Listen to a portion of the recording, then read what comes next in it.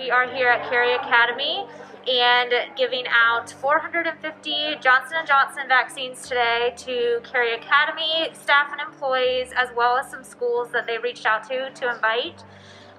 They invited a lot of Title I schools that serve an underserved community. So their employees have come today, and they also reached out to essential workers and invited them as well.